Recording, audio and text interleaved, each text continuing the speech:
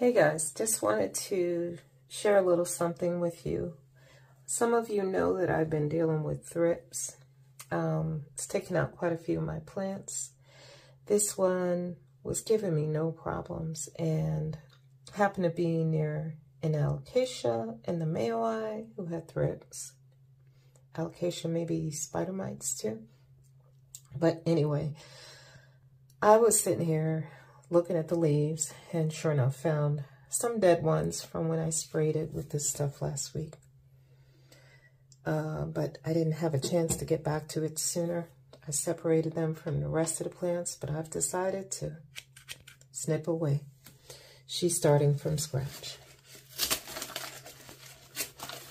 And that's it. Just wanted to share that with you. It breaks my heart, but I would love to see her grow back strong.